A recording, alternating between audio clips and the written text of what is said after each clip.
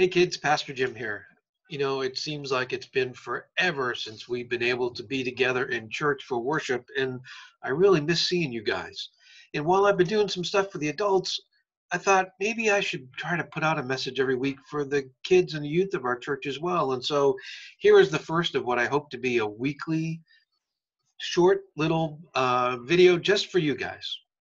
And this morning, I want to talk to you about things. I'm still thinking about Easter, about things that you can't see, but you know that they're true or that they're real. Can you think of things that you can't see, but you know that they're true? The first thing that comes to mind for me is the wind. We can't see the wind, but we believe the wind is real because we can see it rustle through the grass, move the leaves on the trees, and we can feel the breeze on our cheeks. So we know the wind is real, even though we can't see it. Think about the fragrance of flowers. That's something we can't see, but when we put our nose to a flower and sniff, we know that that scent's real because flowers are smelly. We can't see smelly, but we know it's real. Got another one. How about love? You can't actually see love. You can only see the results of love.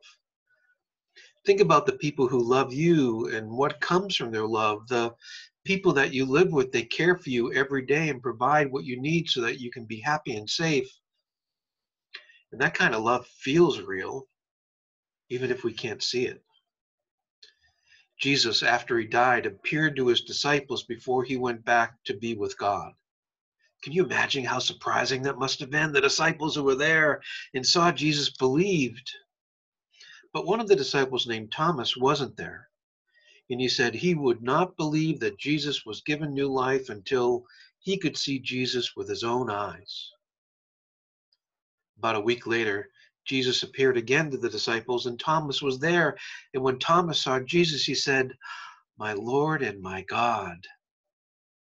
Jesus said, "Thomas, because you've seen me, you have believed, but blessed are the people who have not seen and have believed."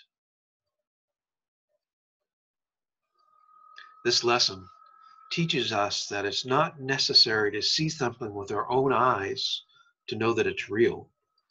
No one knows what God looks like, but we can see the results of God's love in the world around us, and we can feel it in our hearts. Jesus said, "Blessed are those who have not seen and have believed." Let's be in prayer together.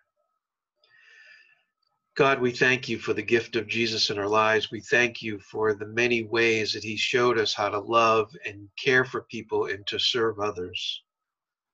We haven't met Jesus face to face, but we know that he is real. And God, we thank you for being part of those who are blessed by not having seen, but still believed. Amen. So kids, it's really good to see you. I hope to see you again next week. Have fun. Try to behave. Don't give your parents a hard time, because this is a hard time for everybody. And we'll see you soon. Blessings. Bye-bye.